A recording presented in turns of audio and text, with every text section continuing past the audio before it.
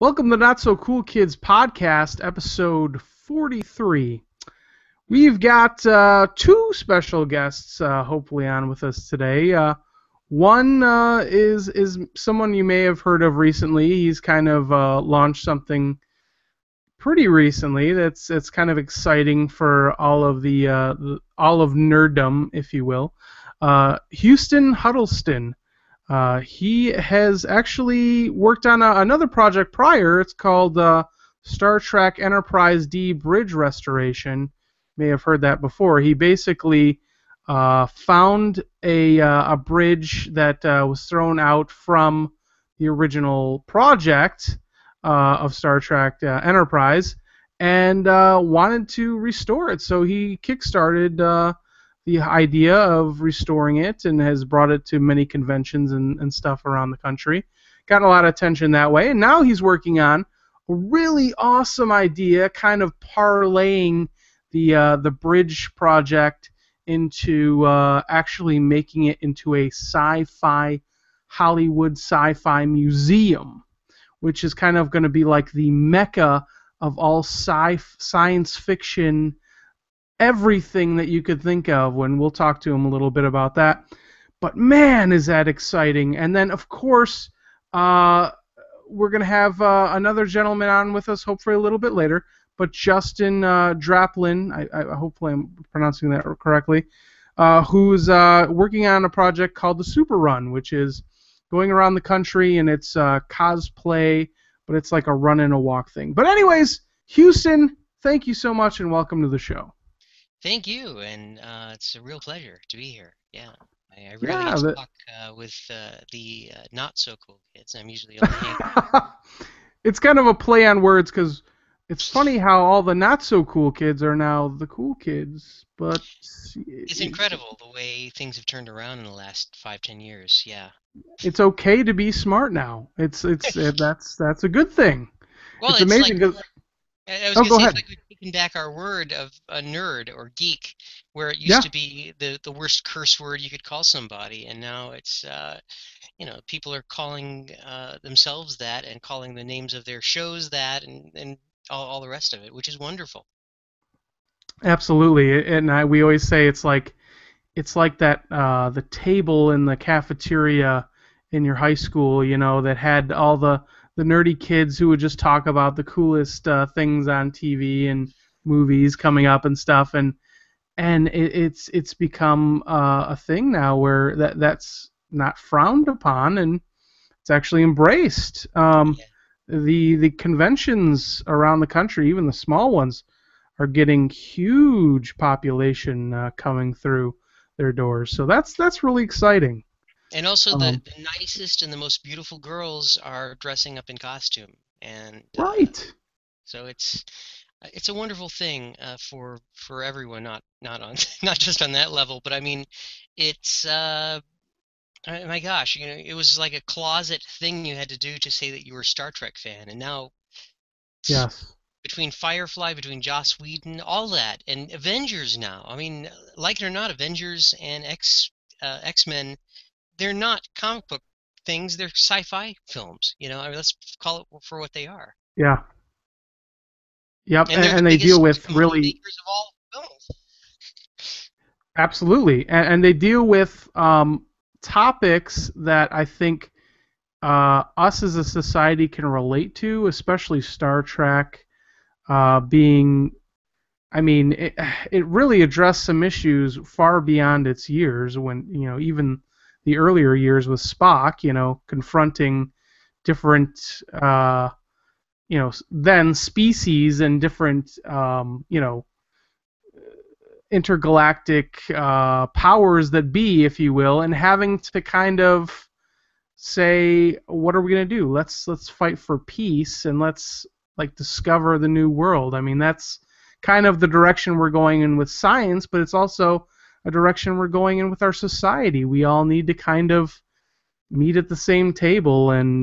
No, it's about inspiration. It's about trying to give someone a hopeful message. And no matter what, no matter how rotten things are, that if we look beyond where we are and we try to figure out how we can make things better, it was Gene Roddenberry's utopian vision from the get-go, and that's, let's face it, if there hadn't been a Star Trek, we wouldn't have cell phones. At least not as soon. We certainly Yeah. wouldn't have had touchscreen computers as quickly. And what I'm wearing now, and what Google Glass and all the rest of it, all those things were things that Michael Okuda and Rick Sternbach and Gene Roddenberry certainly, and if it weren't for David Gerrold, we wouldn't have triples. No, but seriously, with all the other stuff, um, we're at a place now that those visionaries and creative, brilliant people they did come up with something, no matter how silly or ridiculous they thought it might have been at the time. There Hmm. were people like uh, Bill Gates and you know he, all these people came up with stuff and said, "Oh, maybe this is something really cool that we could create for real." Yeah, and tell us a little bit about this one kind that kind of sparked the whole thing is that you actually found a Star Trek Enterprise D bridge Right. just sitting in the trash? No, it was sitting behind a warehouse for years and years, and it was made for a tour that they did because the original set was destroyed when they crashed the ship at the end of Generations in 2000, Oh, I mean in 1994. That was the original set, and it was bulldozed. It was gone. That was it. hmm, So they built this one, and they built the ones at Vegas, the Experience, at the same time in the late 90s. And the Vegas ones were also destroyed when they finished that in 10 years. And this was forgotten about and left behind a warehouse, and then Paramount changed hands, sold everything to CBS, Viacom, blah blah blah, all the legalities of it all, and my set fell through the cracks. And when I found out about it, it was panic time, and I had 1 week to figure it out. It was one of those things, and I'm not a rich person, so I didn't know really what I was going to do with it, where I yeah, could.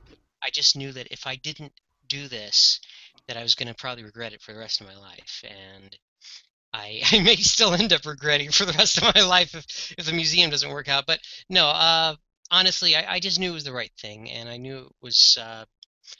I don't know how many uh, people watching this are religious at all, but I saw it as a gift from God, saying, "Okay, boom, yeah, you're gonna be a schmuck or you're not. And there you go." So, yeah, and luckily Ronald D. Moore and Brent Spiner, who played Data, and uh, Bill Shatner sent us headshots and stuff, to help with a Kickstarter. And there have been a lot of people who, in and outside the industry, Jane Espenson, who wrote pretty much every show on television and produced from Battlestar to Buffy to Once Upon a Time. She's wow, donated a thing on our recent Kickstarter, dinner with or drinks with Jane Espenson. Just these people want to see this happen, and yeah, it what happened was they helped me with the initial bridge restoration Kickstarter, and hmm, then after that, uh, I had the same problem I had before I did the Kickstarter, which was none of the big companies wanted to help me because they didn't have any rights with Star Trek. There was no way for them to make any money from it, okay, and they didn't see the bigger picture. yeah, They they saw it as the bridge was minutia compared to a larger picture of there being a museum. Where do you put the bridge once it's restored? right, Oh, well, it's one of those things. Um, so yeah, that's it. This is all the same project. It's just we were at a point where we either move forward or we right. dissolve the whole Or you're thing. stagnant, Yeah, once you're stagnant, you go backwards because right? we still have to pay those bills. We still have to, any storage, any shipping, any the legal fees, the paying the IRS with the 501(c)(3), the nonprofit that we have, and Hmm. all those things. Those are monthly bills, whether we make money or not. And so it was move to the next umpteenth degree, or give it up because this 2 years that I've been doing this for free, I have made no money myself, and that's been a Wow. killer. So until we get to the Sure. next step, I can't make a salary. None of our board members can uh, work and help us, like Rick Sternbach and all of these brilliant people, Andrew Probert. None of them can do their job, like Hmm. creating new things for our museum, all the rest until we get to the next step. Now, you've taken this bridge around to conventions. I've seen pictures. Oh, many, Wh- 23 now, different What conventions. what's been the reaction? What's the reaction from the fans and Oh, the they hate it. They hate it. they absolutely, as soon as they saw it, they were like, no, no, this is not for me. Yeah, what's this crap? No, they I've had as young as like 10-year-olds come over and say, "Oh my God, it's the Bridge of the Enterprise," because their parents showed them Star Trek Next That's Gen, which is amazing. so awesome. And but then, as young as that and as old as people in their 70s coming up and Wow. complaining that it's not the original series Bridge. I No, I'm that is joking. funny because I just well, we're going to be interviewing Vic from Star Trek Continues. Vic Uh Mignogna, no, he's a good friend of mine. Yeah. yeah, yeah, and he I saw the second episode, which was really cool, and I'm looking at this set that they're using, and I'm like, holy cow, this thing is amazing. And I'm sure all the old school Trek fans are just absolutely going bonkers for the That's a total series. 101. Did you know that I wrote the second one? I didn't. Oh, okay, yeah. Is Lilani. that the one with Lou Ferrigno in it? Yeah, right. And the Iron. Oh my god, I absolute no kidding. It felt so like the original series. Oh, I he's done an got amazing chills. job. No, he's done the whole look of it, the Yeah. uh, everything, every element of it. Vic is obsessive to the point of what Gene Roddenberry was to make sure that it's 1,000% dead on. You Yeah, know. but I applaud you. I mean, the writing was phenomenal. So, Well, I mean, the thing was, I didn't have a chance to do the final draft of it because that was in August, the beginning of August. Uh, yeah, end of July, August, where we had four events in a row. We had San wow. Diego Comic Con, Star Trek Vegas, Houston, Texas, and a thing called the Geeky Awards, an award show in LA.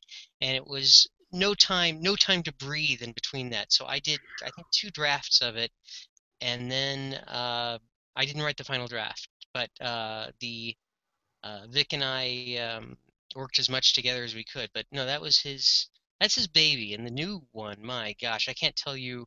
Well, I guess have you seen the poster for the new one? Because you can I guess. haven't, and he kind of teased it at the panel that I was at, but I had to leave to get another interview in the middle of the panel, and I was like, man, I want to stay and I want to hear what he's got to say about this next one, but I didn't get to hear it, so If you see the poster, you'll know exactly what it's about, and it's okay, awesome. It really, it's really is amazing. awesome. It's Yeah. just it's a fantastic web series and something that I think is to the level at web content is starting to get better, and this is a perfect example of it. Oh, I You know? totally agree. I totally agree. Well, it's also with pros. These are not, Yeah, uh, you know, absolutely, these are not people doing it in their basement. It's exactly. and I mean, I'm not trying to kick those people in the butt. It's just when you surround yourself with professionals and brilliant Right. people. It's the thing with my project. I wouldn't have gotten this far if I didn't have the the legends of Star Trek on our board of directors: Ronald D. Moore, Larry Uh, Nemecek, uh, Doug Drexler, Rick Sternbach, Andrew Probert, we David want to Gerrold, of get Larry course. on too. I really want to get Yeah, Larry on the he's show. a great guy. Just really honest, sincerely great guy. And the knowledge that he has of Star Trek is phenomenal. I only Oh got yeah. to talk to him for a couple of minutes at Midwest Media Expo where they were at, And I'll tell you what, like the 5 seconds I was talking to him, oh yeah, I'm working on this project and I got this going on. I'm like, how's he juggling all that? I mean, the guy must be an encyclopedia of Star Trek knowledge. Hmm. Yeah, he was the first one that got all the others to me because I didn't know any of them. I ran into Ron Moore, whom I didn't know, and he was busy and all that, and I just started showing him photos of the dilapidated bridge, and he was, "Oh my God!" And and I said, "Would you help me on this? Because nobody knows who I am." And he said, "Yeah, yes, of course. What do you want me to do?" And the same with Noreen Shankar, who started out as a technical consultant, scientific consultant for Next Gen, and then went on to be writer producer on CSI and Wow. gosh, what else? Uh, Farscape. He was on. he he was a writer and producer on Farscape and Outer Limits, the redone version. These sort of people. It's this is their bridge. Right. And now that we're making this museum, which is not just Star Trek, but Battlestar Galactica and Firefly and Doctor Who and Star Wars, of course, I can open up the boundaries to ask many more people to help us and not be embarrassed or you know what I mean. Because Yeah. still, who the hell am I? I still always just say that I'm just this I'm the schmuck who found the bridge, but I did have enough sense to surround myself with people much more brilliant and much more famous than I. Well, yeah, and I was gonna say, it only takes one idea, and everything starts with an idea. Mm. And really, once an idea is out there, it's the people that gather around it that really make it special. So tell us a little bit about what we can look forward to with this Hollywood Science Fiction Museum. Well, What first what what's the beats? yeah, the beats. Well, the first beat is please support us on Kickstarter because if Of course. until we get that money, we won't have the money to get to the next step, which is to approach the bigger companies. It's Sure. not what I didn't understand, and what most people don't understand is you can't approach Bill Gates and Microsoft and Google and all these people unless you have your prospectus, your concept art, your a budget that a comparative budget. Plus, you need a whole staff of people to make the phone calls and the emails. People who are used to doing this. Oh yeah. No matter how many volunteers you get, you can't get volunteers who have done that before that are going to work that many hours for free. Right. And also all those materials, they just cost a hell of a lot of money. So yeah, I number one, I'd say go to our Kickstarter. You can look hollywoodsci-fi.com.org, or you can just go to Kickstarter and look under Hollywood Science Fiction Museum. If you type in Hollywood Sci-Fi Museum on the internet now, it's hard not to find something about us because we've been very fortunate so far to be on CBS, NBC, Sci-Fi, Blaster, a whole bunch of stuff. Oh yeah. It's just getting the word out and letting people know that every dollar counts. But anyway, about our museum, we're gonna have a 2015 opening, Mhm. and it will be the Enterprise D bridge completed. Uh, I don't know how interactive it will be by that point. It'll probably still be, a stagnant set that you Yeah, can the early watch. stages. Yeah, because we're rushing it. Um, but what it will do is it will have uh, uh, a lot of the cast and crew talking about Star Trek and how far we've come and how Star Trek did change the world and how it will continue to change the world Hmm. and create astronauts and scientists at NASA and SpaceX and Boeing and all these other brilliant. people coming out of the woodwork because they love Star Trek. It will have a Doctor Who TARDIS. It will have both the blue box as well as walking in and you see the TARDIS console. Amazing. It'll have displays and costumes and props from all the franchises that we can find stuff or borrow stuff or steal stuff. Um, no, it's hard to find little ladies to mug that, you want to borrow my tricorder? No, you don't see that often, but no, but there are a lot of fans coming out of the woodwork now offering us things that they have never offered to any other museum, which is miraculous. Their Yeah, biggest there's a concern, lot of collections out there that are really guarded items that people really the value is far greater than the dollar bill. yeah. It's the sentimental value, and a It's also they project want, like this that really puts it on a pedestal and says, "Hey, don't put it in your closet, man. Put it in this. Let yeah. people experience it and love it, and while at the same time, we're guarding it and keeping it safe for you." Well, it's also telling them that we're not taking it in perpetuity forever and ever, and if our thing went down the commode, that your items would be auctioned off or Right. given to somebody that you don't care about. Um, some people are donating their items, but most people are loaning their items, which I prefer because that way I don't have the responsibility of, what Yeah. happens if everything hits the fan. But it's some of them are longer loans than others, but still that they're trusting us with one of a kind items, and what we can't find or what is so beat up because it's an original and it was dropped so many god knows how many times, we're making replicas of, which are just as good because it's still from the original molds. Absolutely. That's great. uh, And I yes. mean, you guys have parts of that I've seen on your Kickstarters. You got like a Hall of Robots, Yes, a Hall of interactive. Robots. Yes, right. I'm not sure how many we're going to be able to get for the 2015 opening, because the Sure. one that the one that Grant Imahara hosts is the 2018-2019 version, which is a lot of money and huge and massive. And I that's the big goal, right? Oh yeah. The 2018 is the. I was looking at your timeline. 2018 is the opening of the actual museum, not the launch museum. Yeah, well, the Launch Museum still is going to be very cool because Oh, the Launch sure. Museum will still have stuff in it that nobody else has, and that there's nothing in Hollywood like it. There was back in the late 90s, I heard there was a bridge, a Star Trek bridge, but it wasn't the entire bridge. Hmm. And let's face it, it wasn't like what we got. Uh, but we're going to have a Hall of Robots in all of the rooms that we're going to have in the final huge museum they're all going to be represented in our 2015 museum. There's going to be the Oh, Hall of cool. Robots. We'll have Robbie the Robot. We'll probably have Terminator. We'll probably have definitely have a Cyberman and a Dalek. Um, Wow.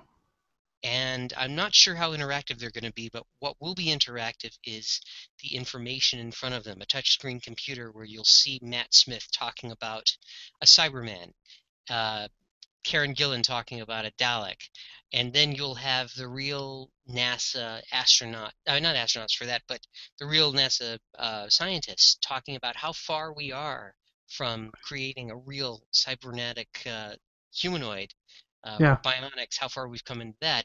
Plus NASA, I don't mind name dropping. I visited with them 2 months ago. I met with their some very high ups there, and we were talking about the 2015 museum as well as how copacetic NASA can be with what we're doing to teach STEM-based education, Wow. as well as filmmaking, as well as inspiration. Not everybody is going to come to our museum and want to be an astronaut or scientist or mathematician. Sure. I don't. I'm horrible at math. I suck at math and science. I'm the first to admit it. But if you give people a choice, if they're interested in costuming, they'll go to check out the costumes. If they're interested in prosthetics or makeup, they'll go to that room. If they want Yeah. to be a filmmaker, they'll listen to hopefully Lucas or Spielberg, a video of them talking about what it takes to make a science fiction movie, or footage of Asimov or Bradbury or our own uh, David Gerrold talking about what it's like to write a novel or become a writer. That's amazing. And there's nothing Yeah. like that in the world that you can do that in. Yeah, and something for everyone, which is really cool. But like you Absolutely. said, the connecting piece that I really think is really phenomenal is that the education piece to it. Because first, when I was reading this, I'm like, okay, great, it's going to be a prop museum. They're going to have some, and then I'm like reading further on, and you connected it with the education, the linking in, realistic, things that are happening now Hmm. and the science that's being created right now that is been linked to these amazing science fiction, pop culture things that we've watched for years, and now, like you said, there's a connection, and it's going to get people engaged. It's going to get kids engaged, getting excited about science again, and as a country, I think it's so important for us in the United States to get kids excited about that again. We need This to could get do it. adults excited too. We need to get all Absolutely. ages excited because honestly, if science had been as fun and cool as what we're going to be doing, I probably wouldn't be as ignorant about it. Let's be Yeah. honest. I had the science classes that I took were horrible. They were boring, and I couldn't relate, and I didn't care. If it had begun with Star Trek, Star Wars, then I was, wow, that's interesting. You know, Yeah. draw It people will in with what they want to know, absolutely. what they care about. Yeah. And I get wanna- them excited Mhm. that they can actually go and actually get into these amazing vehicles, these, because you also going to have like I guess you could say a hall of vehicles or Hall of space. Cars, yeah. Yeah, hall I of was just about cars. to talk about that. Yeah, right. Because that's a perfect example. You've got Batmobile, the Kit car, the Back to the Future DeLorean. The Oh, yeah. DeLorean, incidentally, the interior of that was mostly it was designed by Andrew Probert, who's also on our board of directors. So, say you go to that car, the Back to the Future DeLorean, you sit in it, take photos, get to push the buttons, and then you have Christopher Lloyd saying, "Marty, you've got to do so," telling you all about the car, what it does, how it works, all that stuff, the flux capacitor, and then you have the real car manufacturers and the scientists and the people at GM and Elon Musk talking about the future of fuel and it'll all whether it be electronic with his car, with his Tesla car, it all relates to Man. each other. And it's not forcing it into it. It's natural. It's a natural thing. It's Yeah, so amazing to me and exciting. and I don't. I mean, we were just talking about this, how your science classes just were not that engaging. I agree with that. I don't know why more. And I love this idea because you had mentioned this on a previous interview that I saw, that you could actually take a whole class, take them on the bridge, and have them learning about space. Totally. Like, I threw in about three or four different options as far as what we could do on the bridge, yeah, where different kids are at different stations. Uh, you could have up to 17 different people on the bridge of the Enterprise working their wow, computers because that's the way it was set up. There was each station. It wasn't like the first series, the original series, where it was just a bunch of candy, pretty colored buttons. right, There's no way to really make that original series bridge truly interactive that you can fly a mission. It wasn't made that way. You'd have to completely redesign it, and that would lose the charm of it. When you get to the next generation, they had real scientists working on this, Michael Okuda and Rick Sternbach, who were working with NASA. Who Mike Okuda got, I mean, Rick Sternbach got off of Cosmos. That was his original training ground. So they wow. thought in scientific terms, and they thought of everything was very well thought out. And so you do a training class before you get on the bridge. Everyone gets to learn their station, and then Jean-Luc Picard takes you on a mission, of whatever. You could fly to a different planet. There could be various. You could encounter an anomaly, and each person at their station would have something to do with that mission, and you'd be graded after that. And there would be higher up missions where if you have enough high grades, you can get to, and you would upgrade your position, your rank, and eventually you'd be captain. And there'd be I threw out one thing for Leonard Nimoy, and I hope he will do it. I contacted his agency is where I have an agent at, and so I contacted them again, and I said, look, I really want Leonard Nimoy to know about us and to be supportive of us, because once he knows about what we're doing, I can't imagine his not wanting to be involved. And Yeah.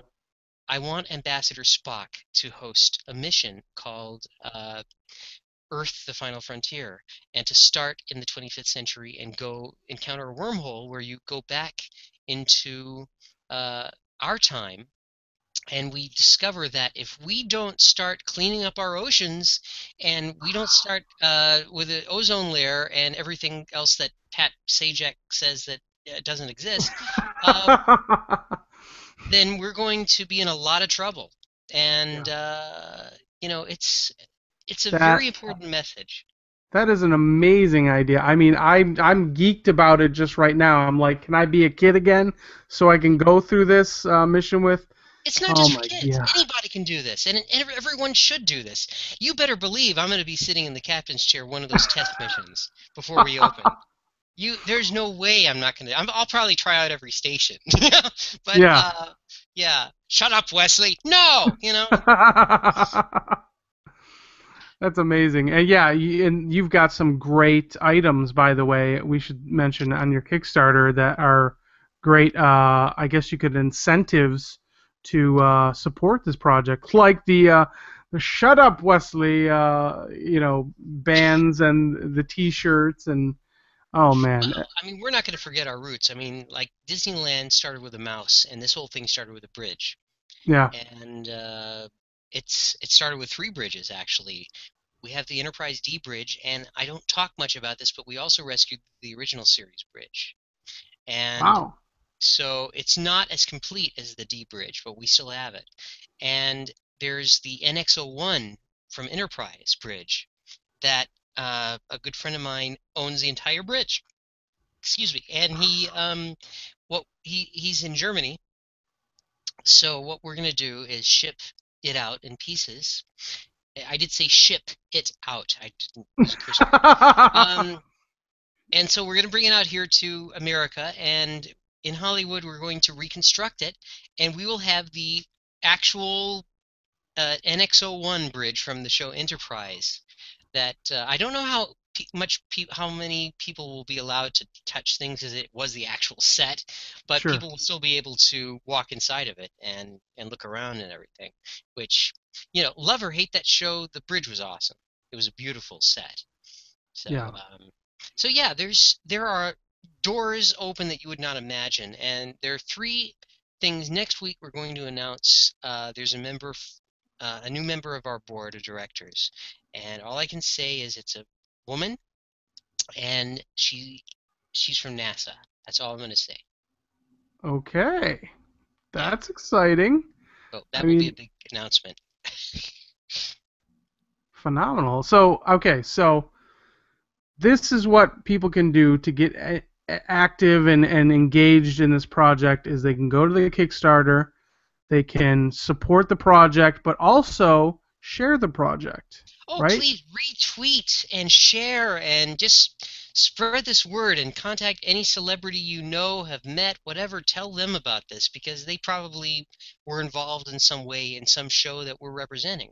Lord knows, Yeah. this week for me, I've been burning up my emails and my phones trying to contact everyone from Sir Patrick Stewart to Sigourney Weaver to um, uh, Guillermo del Toro to Peter Jackson to everybody. Man, I'm shameless. I don't mind. What's the worst anyone can say? No, you know? That's Yeah. hey, you just said the best lesson that I learned in my time in life is that if you don't ask, you'll never know. And You know? the mentality of most people who are into Star Trek compared to Star Wars, Star Trek Mm, fans are usually very shy, and Star Wars mm, fans are very outspoken and loudmouth, and wearing their, and that's not a criticism, because you yeah, look at the 501st. The 501st would not be where it is today if they hadn't stood up and spoken out and tried to do something. And I hope that uh, our Star Trek fans who have supported us and followed us on our bridge, our Facebook page and our Twitter will be shameless in the sense of not the TV show where they're doing everything completely obscene every week, but in the sense of speaking to everybody and just spreading the word about what we're doing, and that's the yeah. only way people are going to know about this. And We I've told had all we my had friends. Kevin Pike on the show, and I would have loved to have asked him about this project if he knew about it because he worked on he's done special effects for so many movies. I know the name, but that's Yeah, all I he worked on the DeLorean as well from the original Back to the Future, wow. and he's just an amazing guy to talk to. The stories, the behind the scenes stories he was telling us. The first project he ever worked on was Jaws, and just Wow, talking that's to so him cool. about how he got hired on in Jaws, and I'm asking him about Bruce and about how that worked in seawater, and he goes, no one ever did it before. It was insane. It was crazy that we were doing this, but it's just amazing talking to him. So anyways, I want to meet yeah, John Dykstra. That's who I want to meet. I think he'll from Star Wars, of course. yeah. Um, I I've met most of the Star Trek people. Uh, I need to meet Greg Jean, who is a brilliant, just master prop maker, model maker, and there are a few more people I need to meet with Trek, but I don't have any connections with Star Wars other than I've met his daughter Chloe a few times, who dates Chris Hardwick. But I now that we're expanding into this massive museum, I want to incorporate everyone I can from, well, Battlestar Galactica. Ronald D. Moore is on our board, and Jane Espenson is a friend, and I've met most of those cast members. But Star I'm shocked Wars, you haven't been on Nerdist yet because I mean this is like a project that is like you know th- yeah, I'm you know shocked. No, actually, I'm in touch with those guys. I think this next good week we're going to do it. I think we're going to do it. because this is like this podcast. I started listening to Nerdist back in when it was before it was cool to listen to Nerdist, Yeah, and it really was a show that spoke to that small population that was nerdy and didn't care about the stereotype.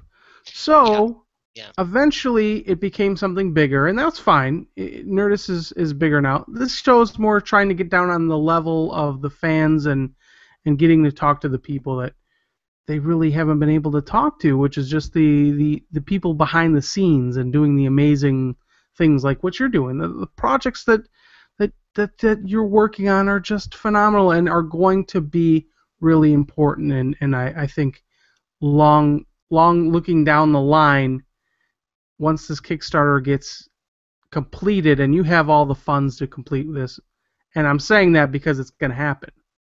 Well, it's the thing is, it's depending on a time frame and a scope that is it needs to be of a certain time, or it won't happen as smoothly, let's just say, Yeah, because the way that we had it laid out, um, it it made sense. And especially, I don't want to underestimate this company that we're dealing with. It's who's helping us, called Retroactive, and they were involved early on. The people from Retroactive used to work for the company that created the experience, the Star Trek experience in Vegas.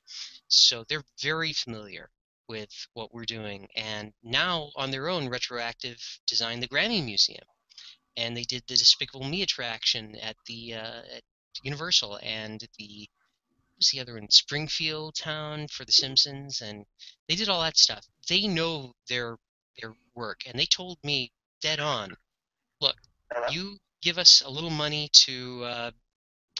little money, but if you get the money to get to the next step, we can do the rest because we know how to go to Google and Microsoft and all the big. I definitely want to go corporate. We have to go corporate to get this kind of money to do this. We can't go to fans to get huge millions of dollars. That's asinine. Yeah. So if the fans care And enough to get us this far, let us, that'll give us the seed money to get to the next step. I wanted to quickly call back our other guest real quick because he just Yeah. called in, but I also want to get to the root of, and right after we talk to this guest, I want to get to the root of what got you started in being a fan. Okay. Just loving the project and loving different things.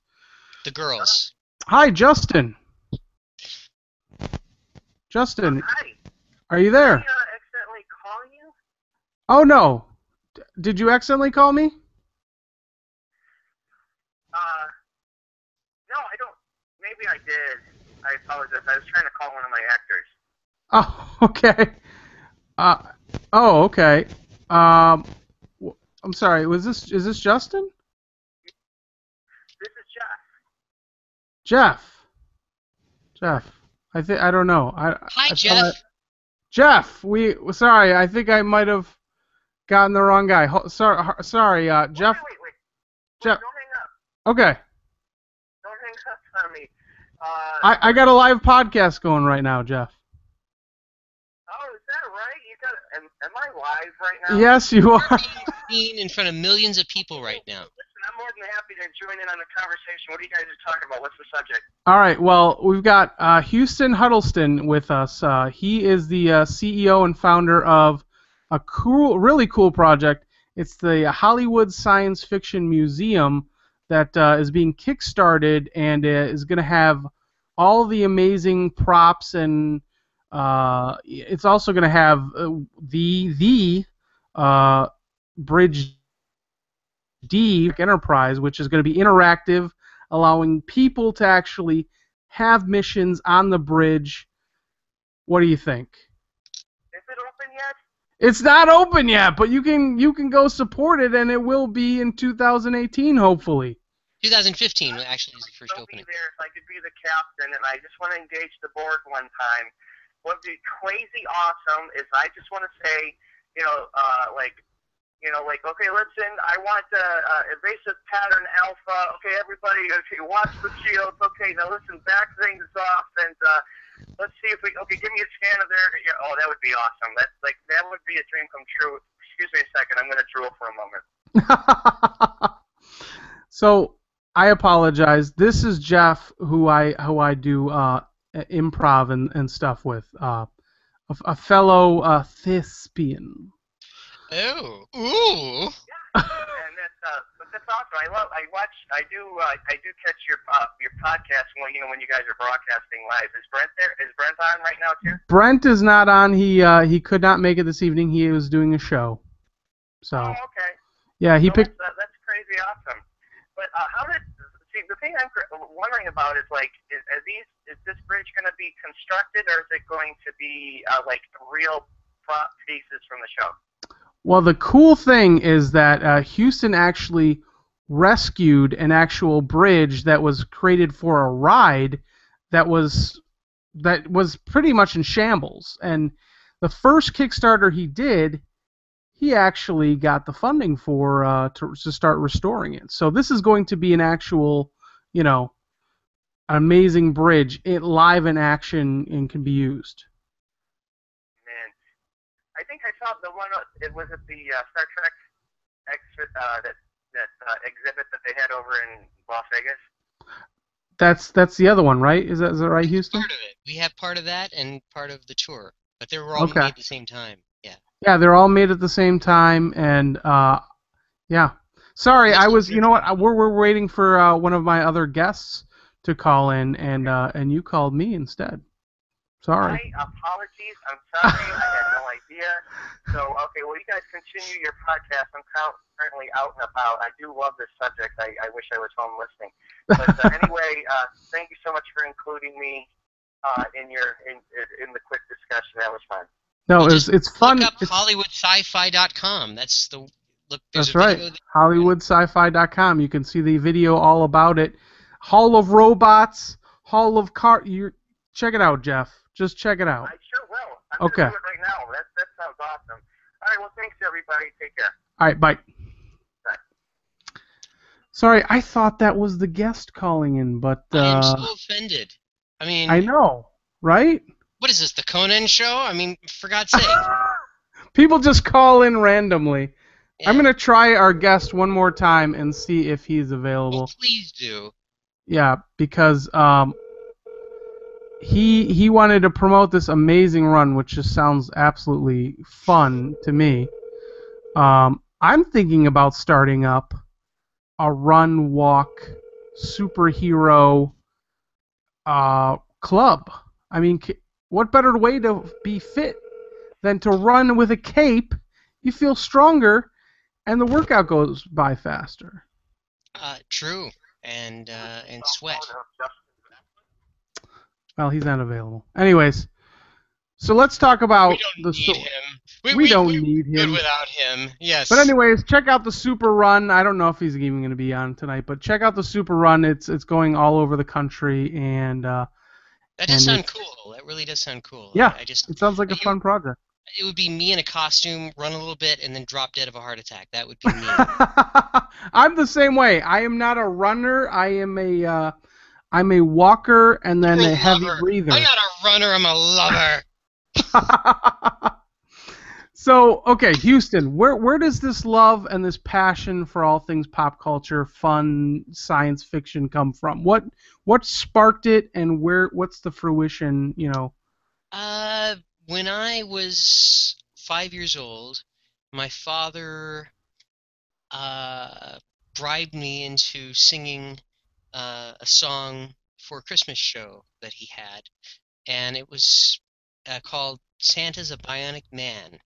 And it was trying to figure out how little kids can't figure out how every place that they go, there's Santa is there.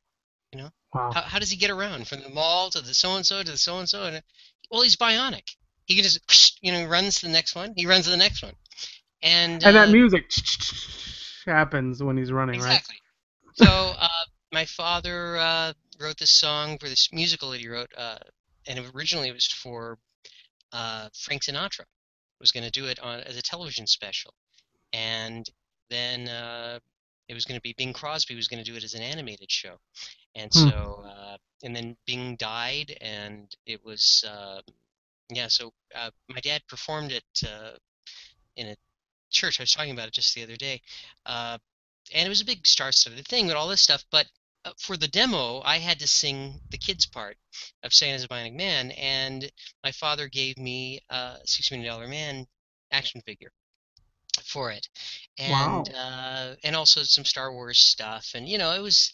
So yeah, I actually had the toys of Star Wars long before I ever saw the movie, because Star Wars. By the time I discovered the movie of Star Wars, it was years later.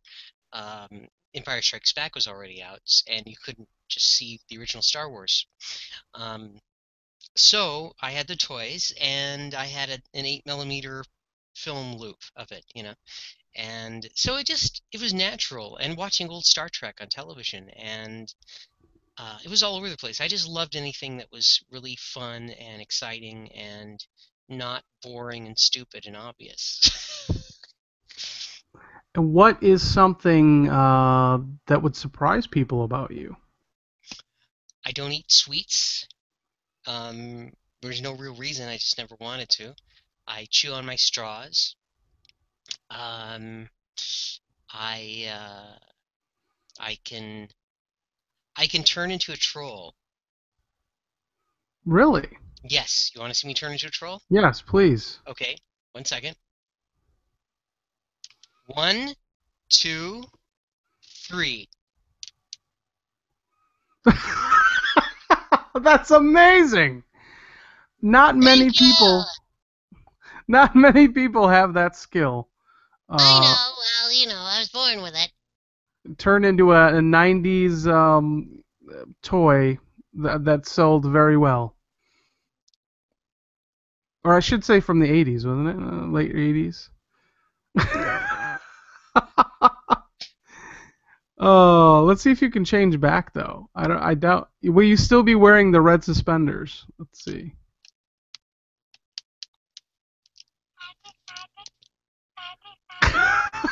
And a Teletubby. Amazing. I mean the range. I'm Uh, very talented. Anyway, yes, no, what other talents? I'm a good singer. I grew up. My mother's a great singer, and she she sang on a lot of movies. Uh, Airplane, Apocalypse Now. She did arrangements for Frank Sinatra and for Neil Diamond. Produced vocal arrangements for Sweet Caroline, bunch of holy stuff. cow.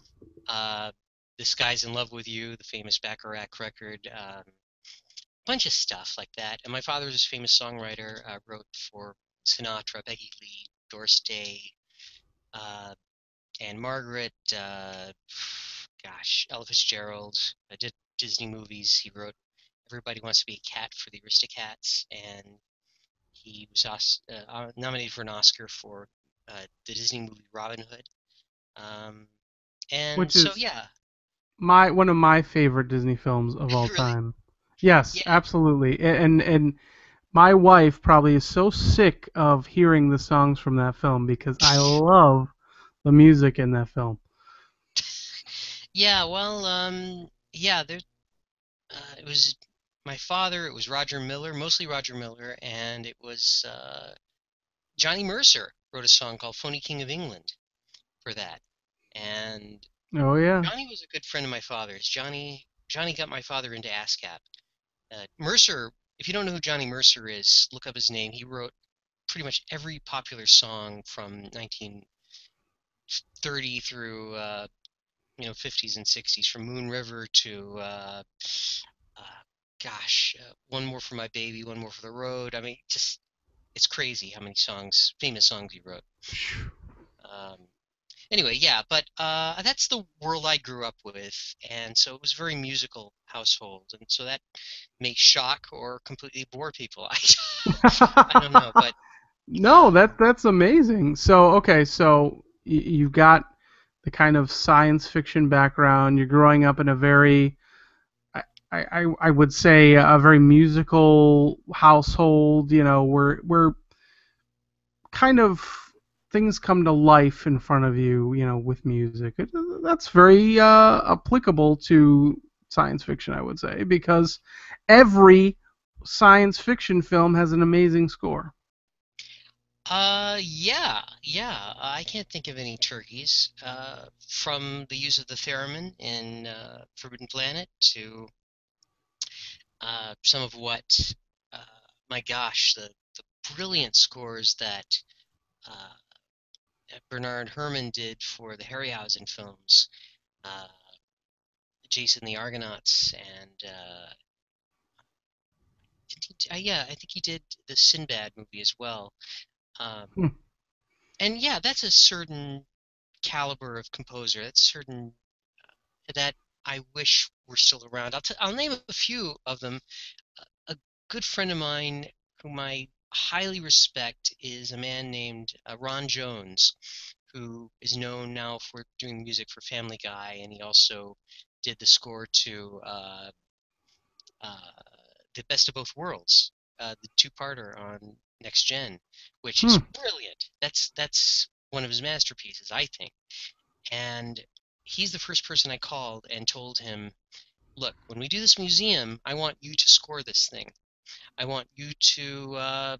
I want this to be like Disneyland in concept used to be, where each land, it still is a little bit, but Yeah. each land has a different score. Each, obviously, if you're in the Alien room, it's going to be the music, the creepy music from Aliens by Jerry Goldsmith. If you go to Star Wars, it's going to be John Williams. If you go to Star Trek, it's mostly going to be. It can be all over the place because from the famous Alexander Courage, etc. But you go to the Hall of Robots, you go to the Hall of Cars, you go in the main lobby, you go to whatever, the Hall of Spaceships, the makeup room. What's the music going to be? What is the theme? I wanted to have a musical theme score that doesn't whack you on the head with a sledgehammer, is more subtle than that. Right. But he's the most talented composer I know right now, that I personally know, and also I think one of the most brilliant composers, period, right now. And I told him that. I said, look, and he said, call me when you got money. No, I'm kidding. He didn't say that. He He told me, said, "I'll wait for the check in the mail, yeah, and I'll." not like that at all. He loved the idea, and I loved for him to do that, and that's what I want. I want there to be synergy between the rooms, and I want there to be a complete adventure when you go to our museum. I don't want it to be a boring, stupid museum that's stagnant. I want it to be Nothing exciting. about this museum sounds boring. The people that go to this museum and are bored are most likely. Actually, I Dead? don't know. I don't know one Dead. person who would even be like, yeah, I'm not into that. Yeah, I can't think of one person. So Hmm. I don't know. I think Well, it's going to be successful.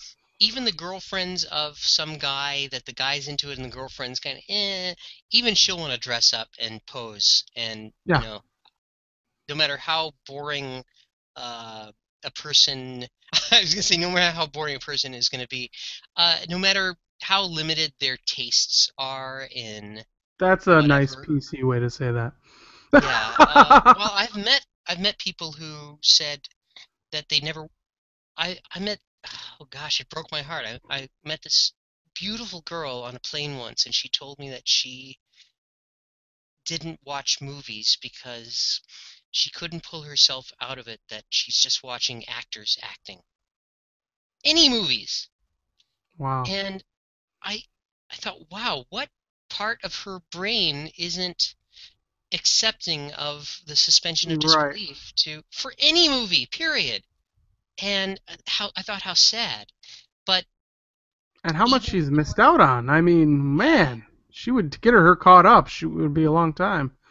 yeah, yeah. I just couldn't believe it. I couldn't believe listening to this beautiful young girl telling me this. And she was very intelligent. She wasn't stupid. She was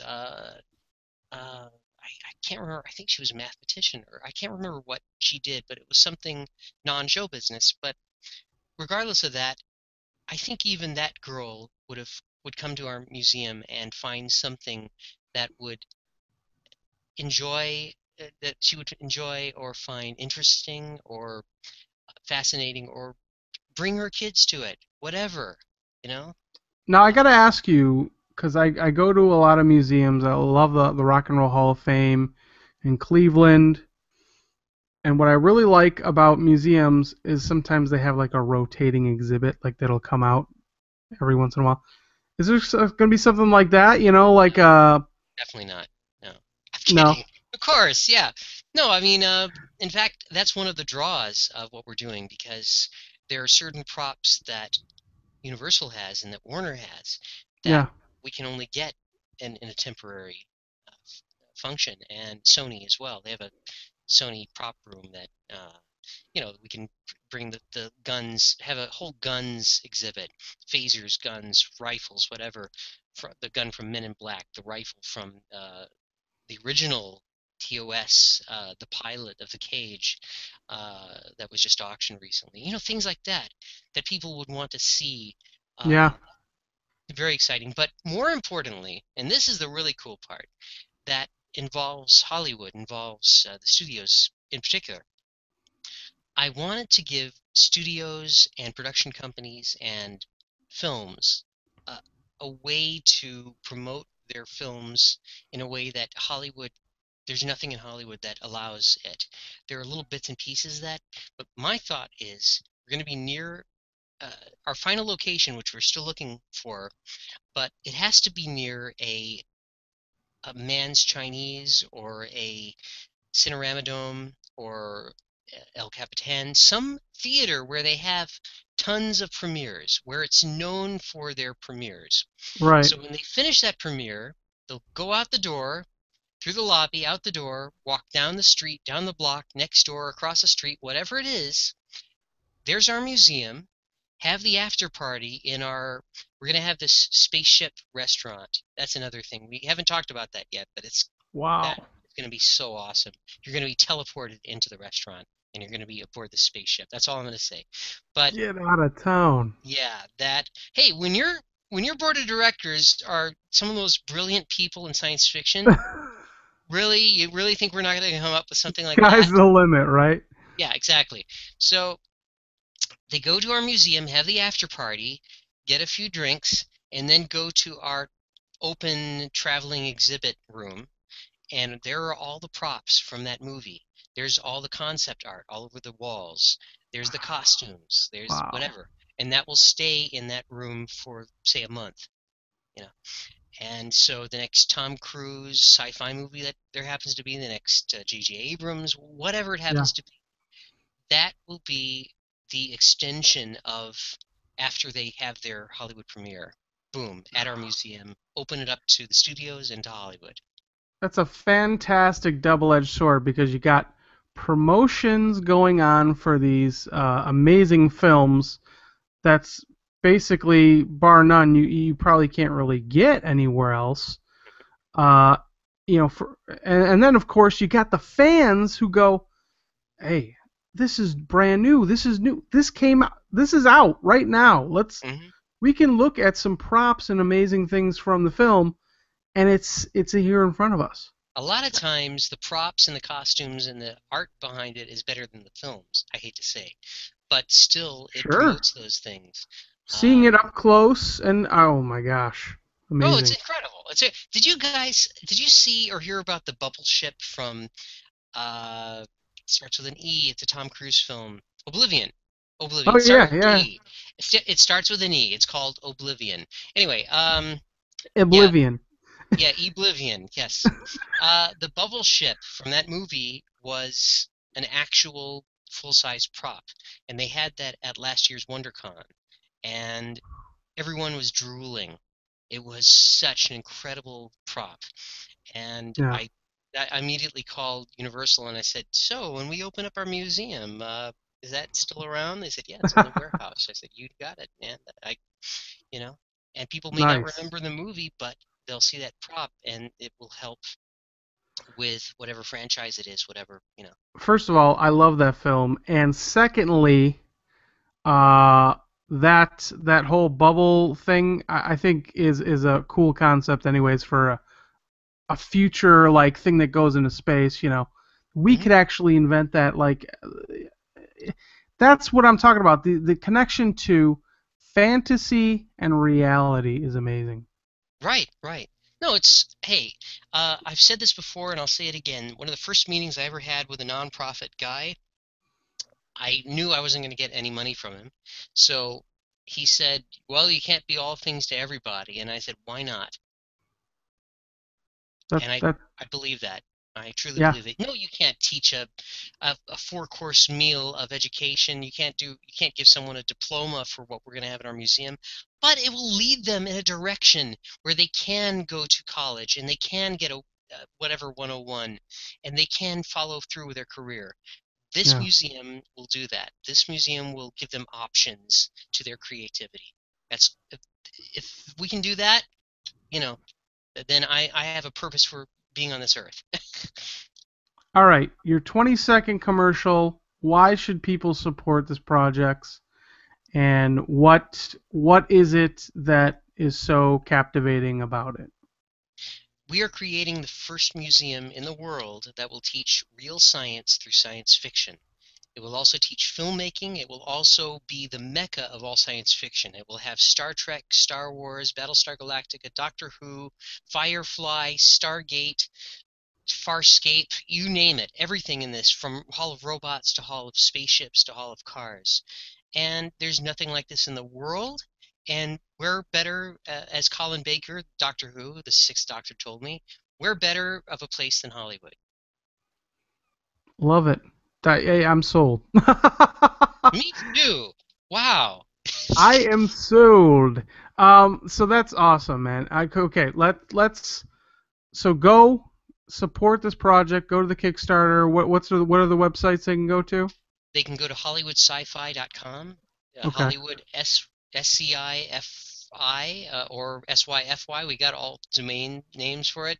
And there's no bad way to spell it that you can't get to us. Or go to Kickstarter or just type in Hollywood Science Fiction Museum or Hollywood Sci-Fi Museum on Google, Yahoo, whatever. You're going to find more sites than you probably wish to find about us. And we're also on Kickstarter. And just help support us. Help make this a reality. It's really down to the fans right now. Because once we have that money, that's when we can hit the ground running to the things that need to be done to get the big money from all the corporations, who incidentally are already interested in what we're doing. But we can't do those meetings until we have the pieces of the puzzle laid out for them. That's where that Kickstarter money will go. That makes sense, and you've got some amazing incentives. So it's not like you're getting nothing. You're getting some amazing stuff, including, which I think is really cool. Every donation, regardless of the amount, receives one free ticket to the 2015 Hollywood Sci-Fi Museum, which is pretty cool. So 366 backers as of right now. And you've got 24 days to go. I mean, I see this happening, man. It's Are you scary.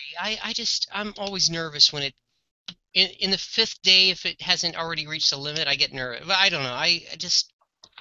There are some big things we've yet to announce that we will be in the next week or so. So, hopefully, my ulcer just will continue to grow until it reaches the limit. Well, that's understandable. I can't thank you enough, man, for coming on and giving us this amazing glimpse at what we have to look forward to and what we need to support. We got a couple of other things on the show real quick, and these are really quick fire things because I know we've been on for a little while, and I really appreciate you taking the time. It's called you're probably sick of me by now, so yeah. No, not at all, actually. I'm sick of me. Okay, well, you can disconnect yourself from yourself.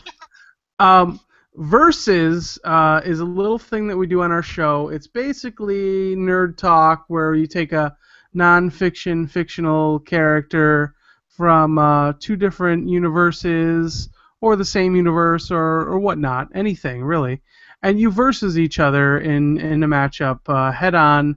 Who would win, hand-to-hand combat or whatnot.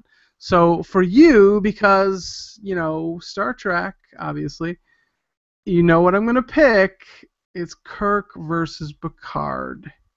Who would win in a throwdown? In a throwdown, with or without weapons? Let's give them weapons, because, I mean, what's a fight without a weapon? Well, hand-to-hand, but hand-to-hand, I'd say Kirk. Okay. Weapon to weapon, speaking phaser to phaser, I would say it would be evenly matched. It's hard. It would be whoever has the handicap. But as far as the quick thinking wit of the thing, I'm sorry to say it would be Picard. Sorry, Kirk lovers, but or they may just get thrown off of a bridge. Well, isn't that the fight that we really wanted, in Generations? We really wanted them to, it's like Batman versus Superman, the newest film. Of course, we're going to have them fight. I asked Ronald D. Moore this question.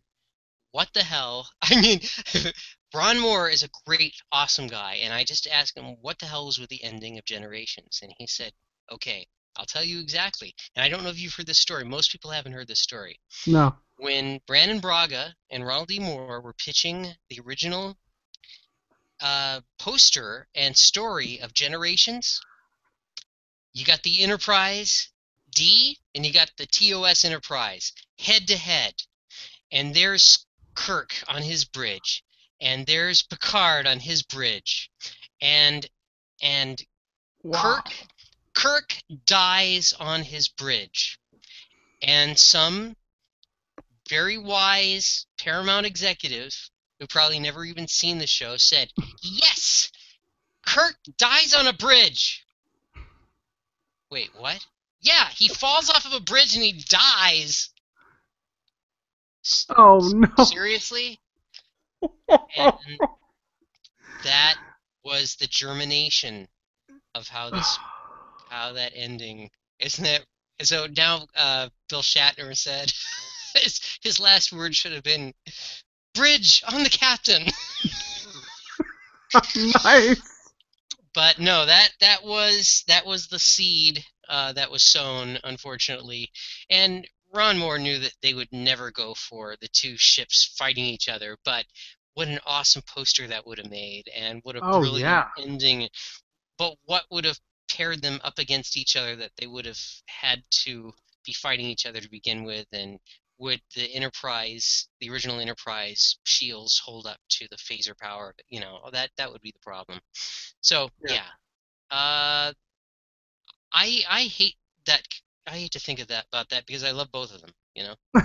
I know you don't want any of them to really lose. Yeah. Can't they just be friends? Can't we all just be friends? Yeah. So I hope that answers your question. Yes, it does. And I would pick Picard. And I've just always been a Picard fan.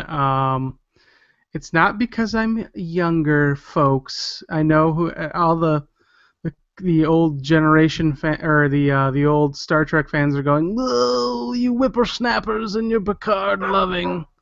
But no, truthfully, I think Picard has I don't know, he has an edge. And it may be because he has no hair and there's no really edge. No. Yeah, no, but Kirk's more fisticuffs. Kirk's more rough and ready rumble time, and his famous Kirk Gorn moves and all that. Kirk, I don't know. And Picard is calculated, I guess you could say. Yeah. Okay, so Collector's Corner is another thing we do on the show, Huston. Okay. And I kind of gave you a little heads up on this. We just share something from our collection that we've collected over the years. We've had some amazing things on the show. We've had a brick from the Yellow Brick Road from the most recent Oz movie. We've had some crazy stuff on the show. Last week was ridiculous. First of all, the guy pulls out the head of the old school Raphael Teenage Mutant Ninja Turtles live action head that he created, but Vanilla Ice signed the top of it. I'm like, okay, you blew me out of the water there. Then he also mentions at the end of the podcast, oh yeah, by the way, I also have a full-size RoboCop suit that was in RoboCop 3, was actually used on set. Yeah, it's in my garage. I guess I got to pull it out sometime. Like, you just got it laying around, like, where is this guy? Where's this guy look? Yeah, you might need to contact him. Yeah, right, exactly right. Yeah. No, his name is Daniel Bravo, as I mentioned before. Right. That's amazing. He's an amazing costume creator, and he's created basically the molds from the old school Teenage Mutant Ninja Turtles films, live action films, and they look, screen accurate. And he's created Predator costumes. The guy's amazing, and he does this all like in his garage because he wants to. Yeah, that talent is something that's so beyond me. I just drool and stand in awe. I know, it's amazing. So, anyways, that's what we do on our show. I'll get mine out of the way because it's not very I'm sure you're gonna blow me out of the water, but whatever. Oh, I probably won't.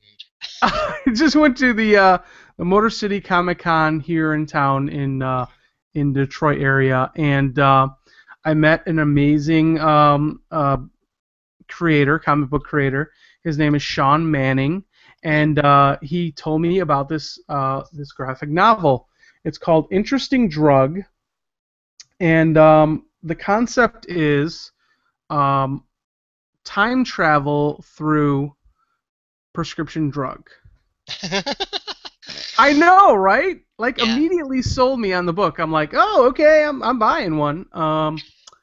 And so the illustrations are very, very cool.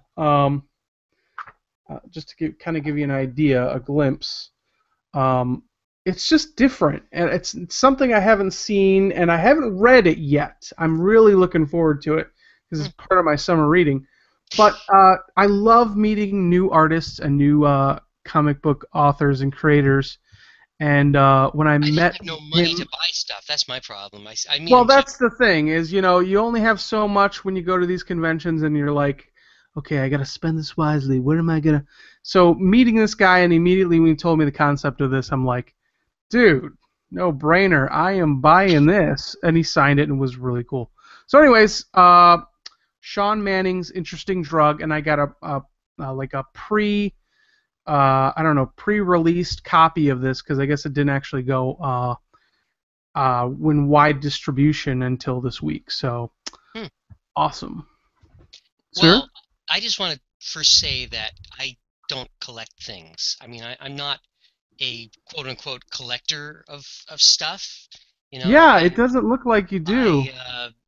you know, it's not something that is something that I normally go after. And I got to say too that I poo-poo people who do collect stuff because it's an obsession, and those sort of people, and furthermore, I just I think that it's I just say grow the hell up, just grow the hell up, and I find those people offensive, just actually offensive. I meet those types of people, and it's like, oh, for God's sake, you don't have anything better to do with your The money and your people that life. don't take it out of the box, yeah, those Yeah, and displayed on their shelves, man.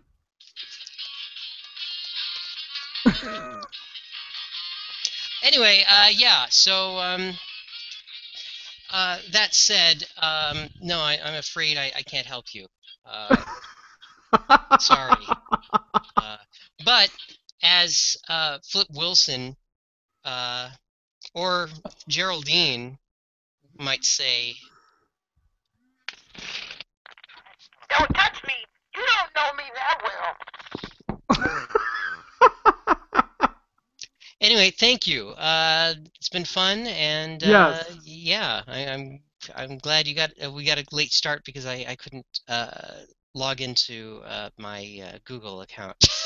Oh, But no worries, yeah, no it's worries. been a pleasure meeting you, and thanks for promoting us. And yeah, just I don't have any money right now. I can't afford anything. But if you can spread the word, that's all I ask anyone to do, because I Absolutely. think this is And something that we'll needs actually to put the happen. link up again to the Kickstarter on our website and on the throughout the campaign of the Kickstarter, but we'll also put it on our Facebook page. Oh, that'd be great. So Oh, one last thing. sure.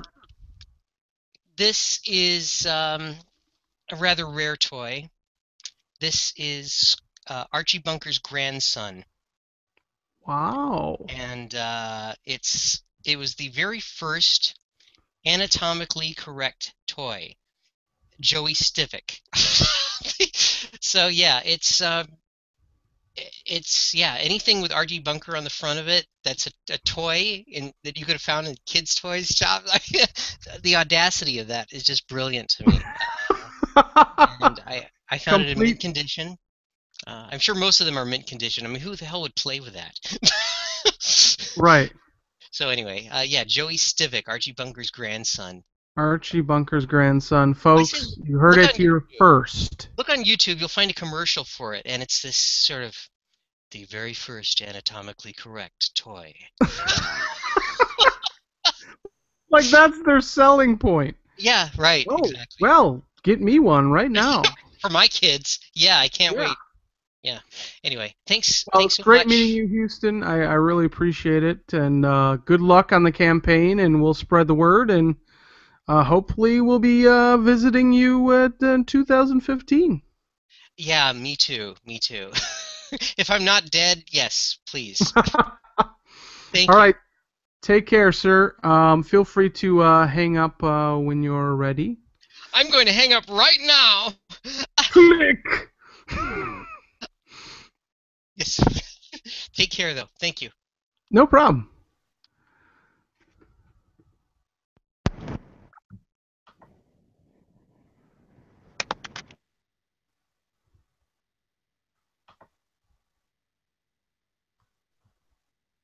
I think Huston is gone, but not too sure. But anyways, awesome guest. You guys really need to support this Kickstarter campaign.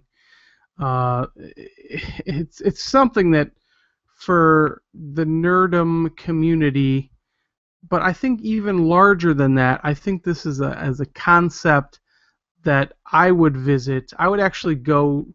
Look, I'm a big fan of movies and stuff, and for years people have been telling me, you gotta go to Hollywood, yeah, man. And then I actually look at people's reviews of going there, and usually it's, oh, a big disappointment.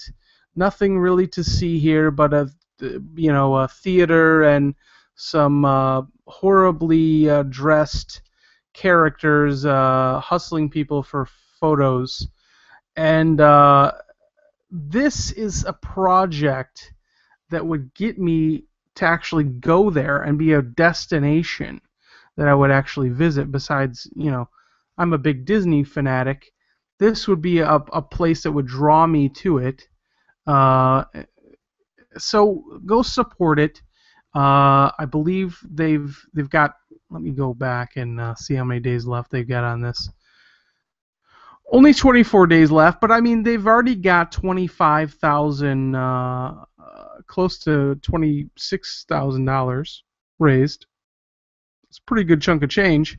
Their goal is 82,000, and a lot of that is, as Huston mentioned, is going to go to getting to the next level where they can actually go to some of these big name companies, pitch the concept, and hopefully get people to buy into it and get excited about it. So go check out this project and let us know, what awesome goodies that you're getting.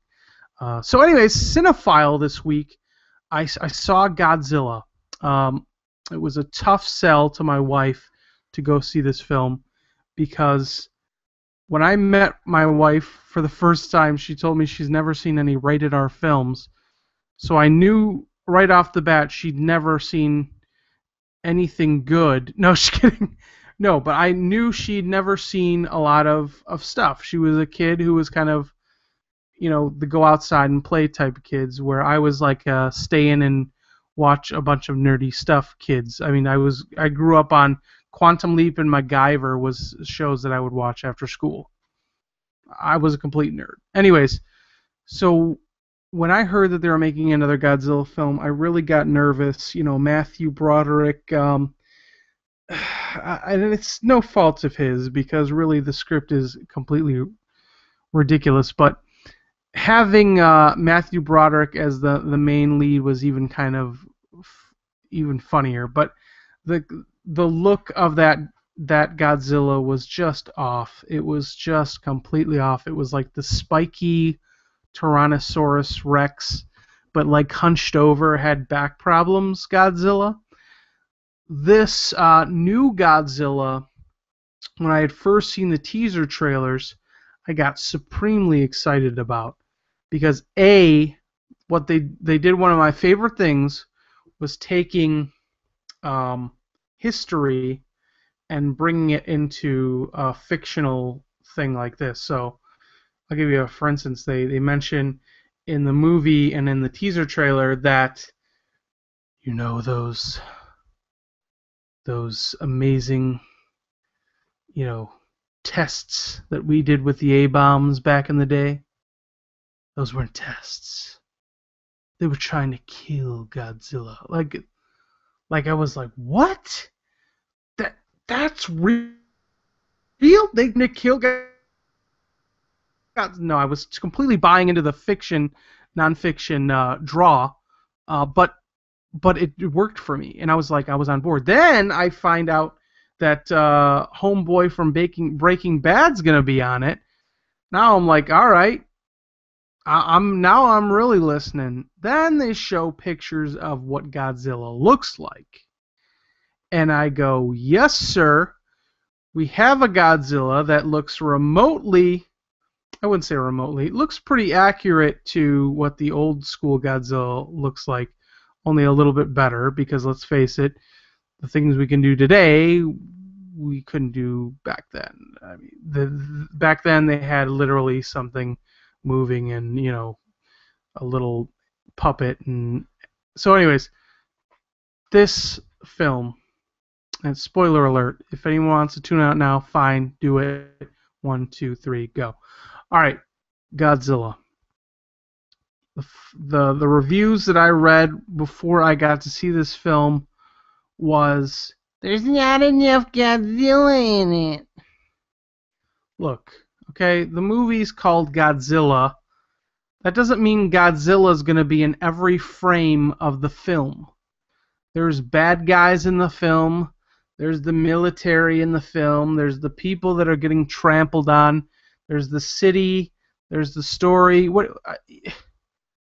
People, you've got to give it. Are we being a little bit critical nowadays that we can't get past the fact that a movie called Godzilla doesn't have Godzilla in every frame? Get a life, people. They told a fantastic story. It had depth. It had character development. It made you fall in love with Godzilla by the end. You were cheering for him, just like the old school films when he used to help out the people of Japan. Why?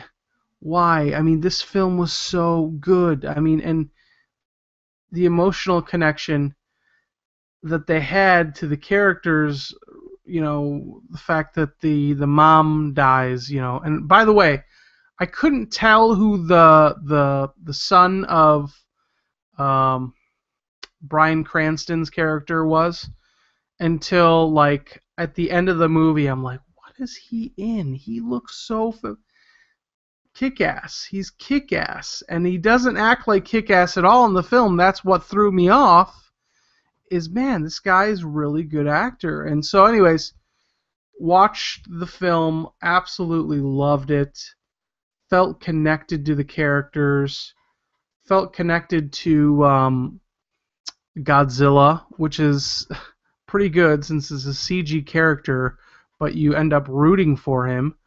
It had all the beauty of Godzilla from before, to the lighting up when he's about to spew a bunch of radioactive fire out of his mouth. It had every depth of a great film, and not just a great film, but a great monster film. And people are saying, oh, why there shouldn't be another Godzilla sequel. You know what? Why ruin something that is so fantastic with your comments? I mean, this is the same people that aren't giving Ben Affleck a chance before he actually is able to go on screen and show them what he can do. And of course, when he does, there'll be a bunch of people who hate it because, for whatever reason, people get stuck on these little things, and in my opinion, it's pointless. Enjoy the ride. Go into a movie with low expectations and wanting to just have fun. Chances are you're going to walk out of the movie every time having fun. If you go into it going, I'm going to write down everything I dislike about this film, you could sit there all day and pick it apart. It's a 2.5 hour, sometimes even shorter than that, piece of art. And you really should just lighten up. So go see Godzilla. Enjoy it. Let me know what you think. If you didn't like it, be honest. Hey, I don't like everything I see, which what we're going to get to right now. In the tube this week, everyone's been telling me to watch Game of Thrones. I've never have because I don't have HBO, and quite frankly, the concept was it's going to be in medieval times, and we're going to. Okay, so I'm a little bit intrigued. So I start watching it just recently.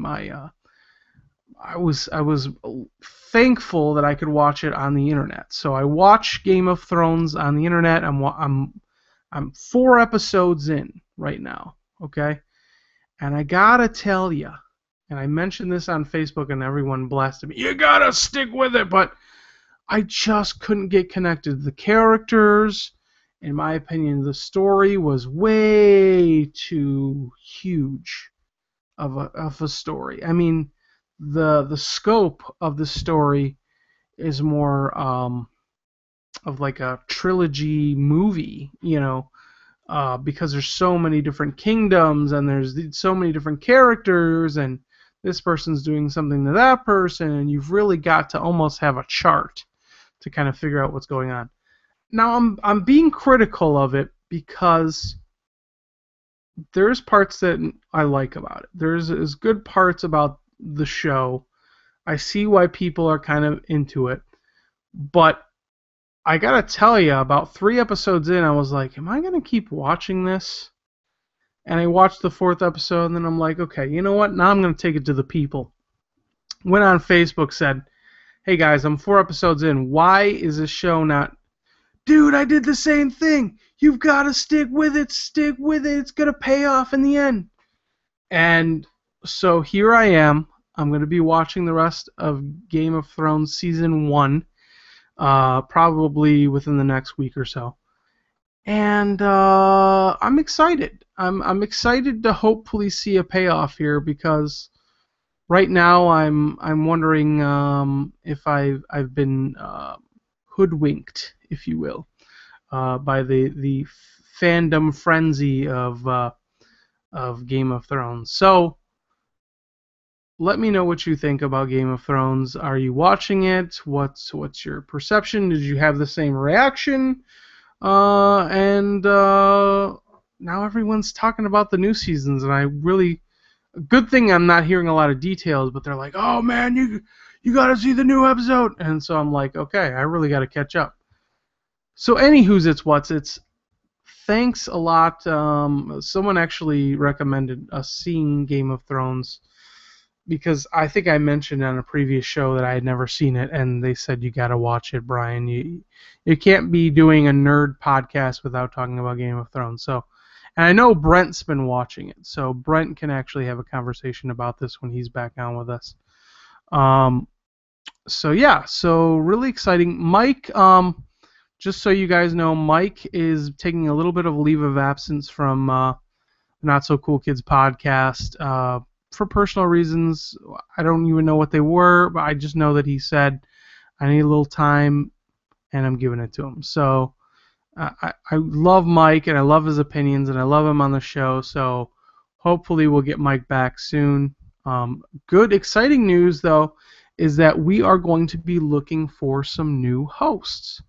The Not So Cool Kids podcast is going upward very quickly and is snowballing out of control, which is great. This is something that started as a podcast, and hopefully it's going to become something a little bit more. But I'm going to tap into the community and try to find at least probably about maybe 3 or 4 more hosts that are really dedicated to doing the show and giving a great interview to our guests every week, but also doing some great talk afterwards about different subjects like Godzilla and Game of Thrones and stuff like that. So if you are interested, contact us at notsocoolkidspodcast@gmail.com. You can also contact us through our website, through our contact link, and it would give you a little display where you can fill in the information and send us some information about you, why you think you should be a host on the show. We're going to be holding auditions. I haven't finalized any details yet, but we're going to be doing some auditions, and the auditions are basically just to get an idea of what your commitment level is, why you should be on the show, we want people on the show who are somewhat educated in at least one or two fandoms, and obviously collectors are always welcome. So if you're interested, contact us, reach out to us. Thank you for watching every week. We didn't have any live questions again. I don't know why. There are not a lot of people watching live, but that's okay. That's all right. A lot of people watches us after it goes up to YouTube, so that's fine. But we would love for people to be asking questions in real time for our guests. So next time you see a live podcast shooting up to the web on Thursdays, usually around 7:30 Eastern Standard Time, check it out. Check it out and ask some questions of our guests. Thanks a lot to our guest this week, Huston Huddleston, and I'm sad that Justin couldn't make it on with us to talk about the Super Run. Thanks for the random talk to Jeff Porter, who called in accidentally to the show, but maybe we'll have Jeff on the future as a co-host. So thanks a lot, and stay nerdy, my friends. Peace.